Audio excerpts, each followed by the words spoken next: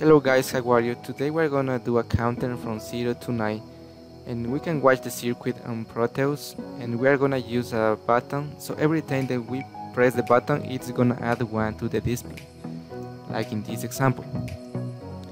We have to start first coding the PIC and in the software PIC simulator ID, and first we have to set up the letter K and RS0 like our variables. The difference between them is that the letter K is set up like a byte and RS0 is set up like a bit, like we can see in the line 2 and 3. Then we have to decide how our ports are gonna work, so in this case the ports B are gonna work like outputs. We have to use the instruction trees to put our ports like outputs, so it means equal to 0, like we can see in the line 4. In the line 6 we have trees A.0 equal to 1 because of it's gonna be used like input. In the line 7 we have the instruction symbol and it's used to name a specific port. In the line 10 we have to do a comparison, so it means that when we press the button the variable K is gonna add 1 to the counter.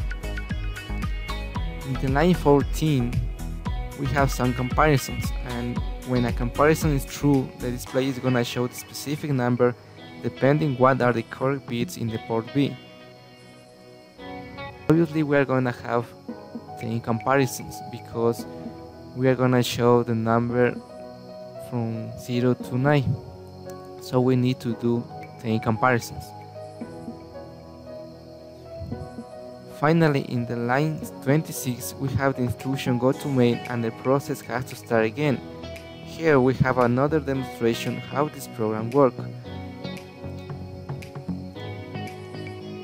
So every time that we press the button, the counter is gonna add 1 to the display, like we can see in this example.